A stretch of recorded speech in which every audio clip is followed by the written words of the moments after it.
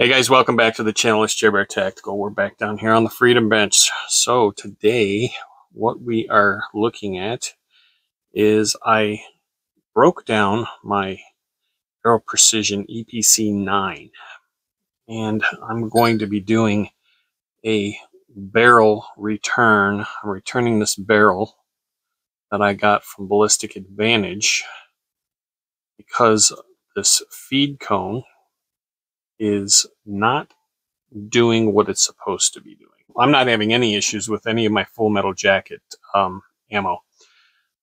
The two defensive ammos that I use, my Hornady Critical Defense and my Remington Sabres, 124 grains for both of those, cycle just fine with this.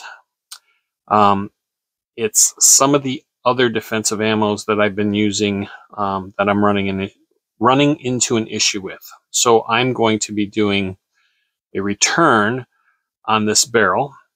I've already contacted Ballistic Advantage.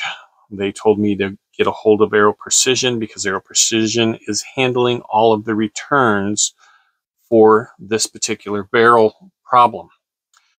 The feed cone on this, it's not wanting to focus.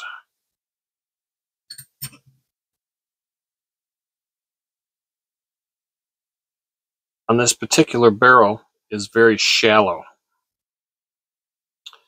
And Aero Precision is aware of the problem, and they have been for quite some time. They just came out with the new barrels.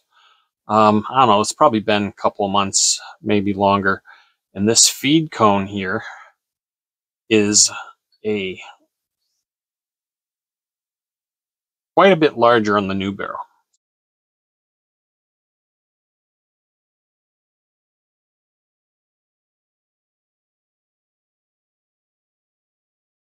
So I'm going to go ahead and send this in and have it replaced.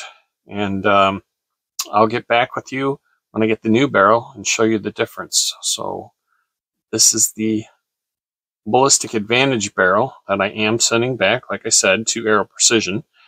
And I will be getting a brand new Aero Precision barrel in return. So just wanted to give you the heads up and show you what I was up to here. Today is February 10th, and we got to get this out into the mail so I can get it back to Aero Precision. Anyways, guys, if you would do me a favor, like I always ask, please smash that thumbs up button. That's always appreciated. Please share, like, and subscribe. And stay tuned for part 2. You guys have yourselves a wonderful day. And like I always tell you, I hope to see you out on that firing line. Later.